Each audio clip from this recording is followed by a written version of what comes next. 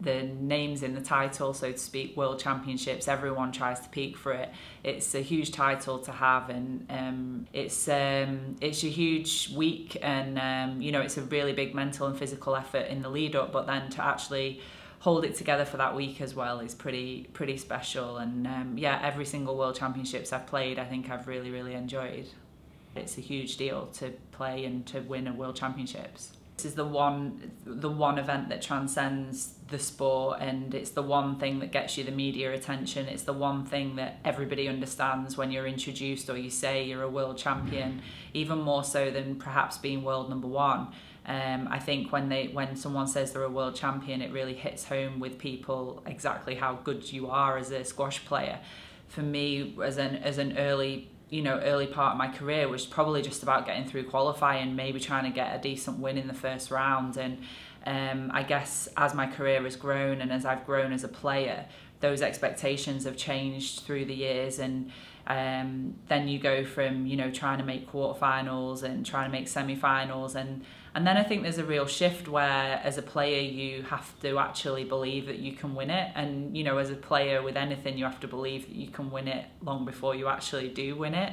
And that's the same with any event and any sport, I'm assuming. So yeah, I think for the World Championships now is a completely different pressure. There's obviously a lot of expectation. There's obviously a lot of pressure that the same as there would be in any World Series event or big event, mainly from myself, you know, mainly, you know, partly probably from other people as well. But you want to go in there, you want to perform at your best. It's the highlight of the year, and one of the biggest titles you can win. So I think you just want to try and sort of handle everything in those situations. And you know, as I said before, I think that's probably one of the biggest things about winning a World Championships, the fact that you've been able to actually hold it together through a week of squash. It's a completely different feeling to holding it together in any other event, or even getting the world number one spot. You have to go through the emotional highs and lows of every single round and then deal with that and play again the next day. So it brings with it its own conundrums and its own puzzles to solve, and but it only makes it even more satisfying if you can handle all that. Winning the British Open in 2013 and then having the 2013 World Championships postponed to 2014 was a bit of a unique and different challenge. The thing was that winning the British Open at home in Hull and to beat Nicole in the final was such a huge, monumental win for me. What must be going through Laura Massaro's mind right now? Oh, she's done it! She's done it! Absolutely amazing! Laura Massaro is the first English lady since Lisa Opie back in 1991 to win the prestigious British Open. What a steely performance. It was, I think, first British woman to hold the British title in 20 odd years or so. So it was a pretty big deal, and in actual fact, yeah, of course you want to build on that momentum, but the one thing that British Open win did for me was just give me a huge amount of belief, not only that I could go through a big draw, hold it together, as I said, with nerves and emotion, but I could do it and beat the best players in the world. I think I beat Raneem in the semi and Nicole in the final, and in a lot of ways the postponement, I guess, sort of helped me process it all. It helped me build on that British Open win, it helped me digest it, helped me come through sort of the emotional side of it and then build again. And I actually think by the time the World Championships came round in Penang in 2014, I played in Chicago and won the event there, and pretty much went straight to the World Championships, and so knew I was in good form, had the belief. And so I guess maybe things happen for a reason. There's always a little bit of fate involved, I believe, with squash, and you need a little bit of luck, well, probably just with sport in general. But the same when I got my world number one spot, I literally only got the world number one spot because the World Championships was postponed that year as well. So it's certainly the highs and lows of the World Championships have played a massive part in my career so far. And I mean, obviously heading to Penang for the World Championships, I went in with expectations. I'd made a final of a World Championships before. I'd always had steady results, I think, in the last few years. So You know, like I said, I think if I can hold it together for the week I was in with a chance. It was still at that point a huge barrier to overcome, Nicole, particularly in her hometown. But it was a really bizarre sort of thing that happened with the World Championships in Penang, because it was where I won my World Junior Team Championships for England with Jenny Duncalf, Alison Waters, myself, and we beat Malaysia in Penang in that very same stadium, and it was epic. And I came from 2-0 down and 7-2 down 2-0 down and 7-2 down, traditional scoring to 9, and won 3-2 in the deciding rubber of the final.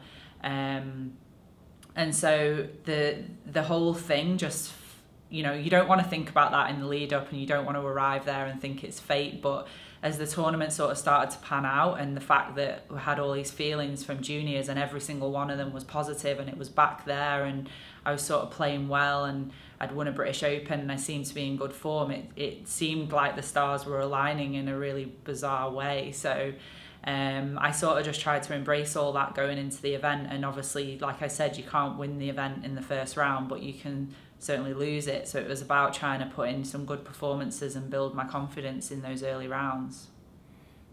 Yeah, I mean, as the event progressed, I felt like I was playing well. I got through the first couple of rounds fairly steadily, I think. But then that's where the experiences as a junior really came into play, because I played Loh Wee Wern from Malaysia. Obviously, she's also from Penang, in the quarterfinals. And I saved, I think, 3 match balls in that match. And that's when I really thought this could be my week, because of the whole situation from juniors, the attack, the comeback. I think I was 2-1 down against Wee Wern and saved a couple of match balls and ended up winning in 5. And it sort of just felt like things were really coming together for me. So Raneem had her also really hard quarterfinal with Madeline Perry in her quarterfinal, and I remember thinking that although it wasn't massively long in length, it had been really, really dynamic, and Madeline had played really, really well, and Raneem had also played well to get through the match. And I knew that, you know, obviously I was coming off the back of a 5-setter with Loh Wee Wern as well, so I knew it was going to be about who handled it a little bit better on the day. It was just a World Championship semi-final, and we've both had tough matches. So I went into the match, and like I said, almost with my second life, saving match balls, and I actually played unbelievably well. It probably stands out as one of my best performances with everything that was going on, the fact that it was a World Championships, the fact that I'd saved match balls the day before, that it had been a long match, that it was Raneem and she's an unbelievable player. And it all came together, and I played great, and I was, you know, really proud of myself for that performance. And I remember just getting out of the venue, getting back to the hotel, trying to get some chill time. I was in the shower and I was following the scoring online, and I saw Nicole lose, and if I'm honest, it was like, oh, that never happens. Nicole doesn't lose in a World Championships, and she's won so many, and we've all been used to playing her in semis and finals. And so my initial reaction was, well, I've got a chance. You know, I'm in the final already, and I'm in with a chance, and Nicole's lost. And that feeling didn't last very long at all, because then all of a sudden I realised that I was going into a World Championships as the favourite, and then that completely changed my mindset. And I say to this day, and I don't think anything will ever overtake it ever again, that it was the worst night's sleep I've ever had pre-match, the worst nerves that I've ever had pre-match. And I honestly, I will never go through that again, because I'll never be in my first World Championship final again, being the favourite and obviously going on to win the title. So it's handling, like I said before, all of that, and I think it's probably goes down as my proudest event because of the way that I handled it. And you know, everyone might have said that not beating Nicole with her winning so many matches in the World Championship final is, you know, on paper a slightly easier draw, but the fact that, you know, Shabini knocked her out, the fact that she was still under 19 with no pressure on her whatsoever, and that I had to go into that final believing that I could win my World Championships, that I was favourite to win the World Championships, was one of the hardest situations that I've ever been in. And yeah, I guess like you'll just look back with real, you know, fondness and really proud of myself for the performance that day. I think initially it's just a little bit of shock. You don't know what to react to, and it's only when you sort of come off court and you see your team around you and what it means to them, and they've almost gone through more emotional roller coaster than you have because you've been so focused and so in the zone. And I think the same feeling with me with every tournament that I win, just relief, pride, you know, a really good sort of warming feeling within me, and a lot of it is just thank God I didn't mess it up. Thank God you know, no one can ever take away being world champion from you, and there's something that will go with me for the rest of my life, whether I win another 1, 2, 3, or, you know, maybe if I don't win another one, I'll always be a world champion. And I guess that's something that I can be proud of for the rest of my career. So it's not just even what you feel like in that moment, but it's what you feel like for the rest of your career, knowing that you've got that one under your belt. There was that sort of belief within me, and I think there still is to this day, a massive amount of pride within myself and how I feel that, you know, no matter what else I achieve in my career, to have won 2 British Open titles and a World Championship and 2 US Open titles, and it, you know, it's things like that that when I retire I'll just be so proud of, because I don't think anyone ever thought that I would. I don't think that I really thought that I would, that I could achieve what I have, that, you know, I'm just trying to do my best. I know for a long time I was just trying to get to 10 PSA titles, 15, maybe I can make 20 before I retire, and now I think I'm on 22.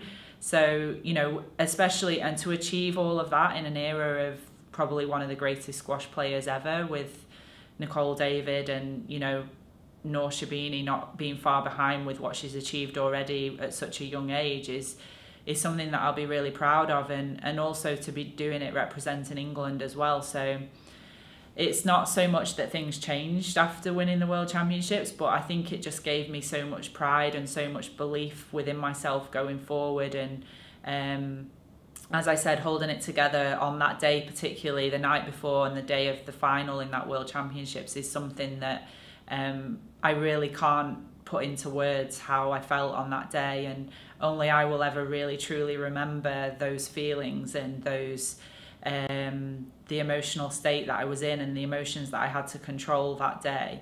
And whenever I relive, you know, talking about the World Championships, that's really what comes to mind and what makes me so proud of what I've achieved and how I've gone about my squash career. So I hope that you know, more than anything, that's what stayed within me, for my pride and for the team and what we've achieved around me, more than sort of anything externally that changed.